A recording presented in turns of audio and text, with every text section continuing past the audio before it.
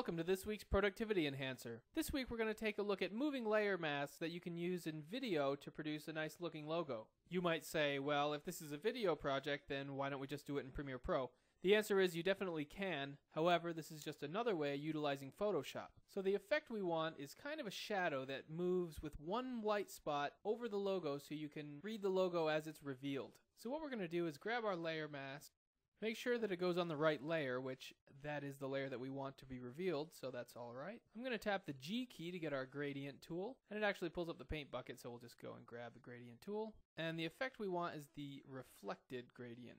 Right now our default is set white to clear, which is essentially white to white. So what we want to do is set it to the default, which is white to black. Okay. And then we'll just draw out that gradient. We'll just draw a horizontal line, and there you go.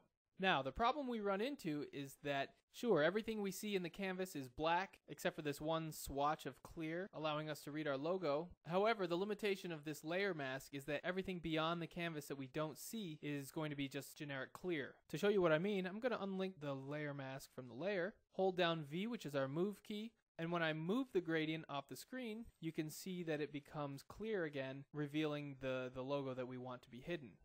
Same for the other side. So what we're going to have to do is kind of a double inversion. So I'm just going to drag this down to the trash can and get rid of that layer mask and start from scratch. So now we have a new layer mask. I'm going to hit G again, which gives us the same options. The reflected gradient is still selected. But I'm just going to hit X on the keyboard, and now we have that gradient going black to white. Let me just draw it out. And as you can see, it's the exact opposite of what we want. It's more like a Xerox machine that's hiding just one bar of the logo as it crosses from left to right. Also important to take note of, on the layer mask we do have white going off into infinity, and if we hit Control I for invert, then that white changes to black, and now the black is stretching off into infinity. And if we move this layer mask around, you can see that there are no blank spots trailing it on either side. First we need to unlink those two, and then I'll move it back and forth.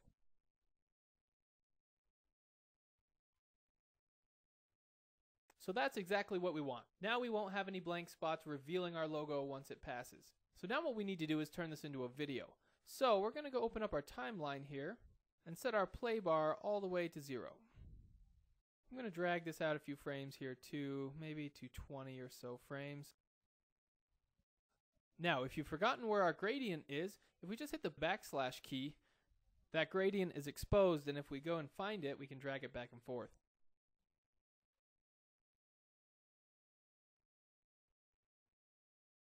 So we want it roughly there. Let's go down in our layer mask, and as you can see, just by moving it to that location, a keyframe has been added. So next, we want to move our play bar all the way to around 20 frames. Using our move key, we're going to move the gradient over to the other side. And by releasing it, we have another keyframe. If you want to add keyframes manually, you can place that play bar anywhere you'd like and add that keyframe right where you want it. However, we don't want that one right there. We'll just leave it with the 2.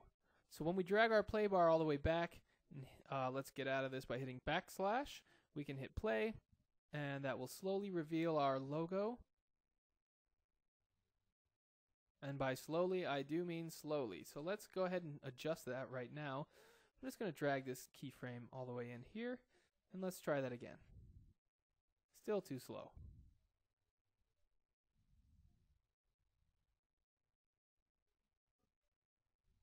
There we go, that looks nice.